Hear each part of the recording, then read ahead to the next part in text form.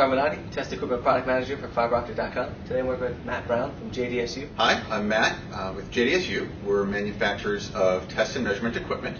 I'm a product manager for fiber optic test equipment focused on inspecting and testing optical connectivity. This is the JDSU HP-360.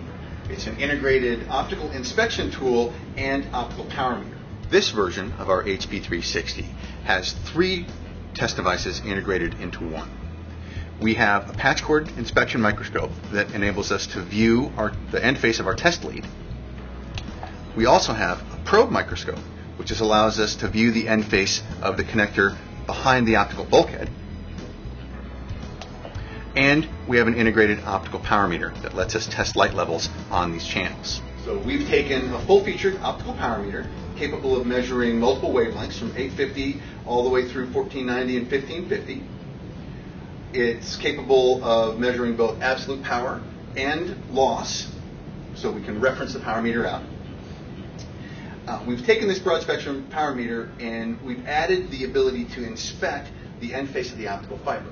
So now we can, with the integrated patch cord microscope, we can always see the end face of the test lead that we're about to punch into our system and measure power. This integration of features gives the technician really everything he needs to do his job properly.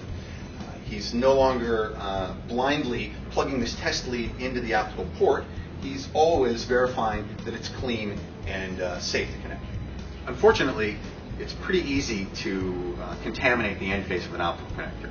Even casual contact with your hand is going to leave a significant amount of contamination on the end face of that fiber. Even though it's not visible to you, that's why we're using a microscope, because this interface is really microscopic.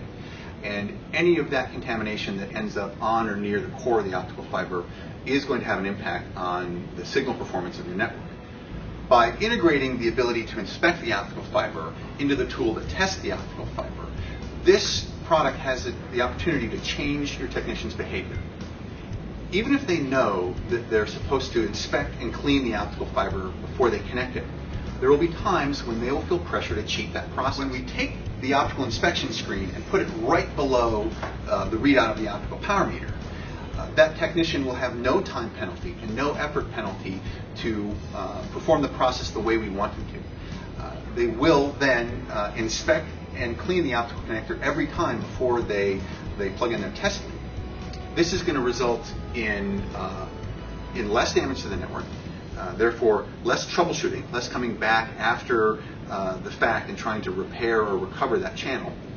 It's going to make sure that your optical network is performing at its highest level possible, and it's going to protect this expensive investment you have in an optical infrastructure. I'm Matt Brown with JDSU. It's been a pleasure being here today with FiberOptic.com to talk to you about our new HP-360. And remember to please always inspect before you connect.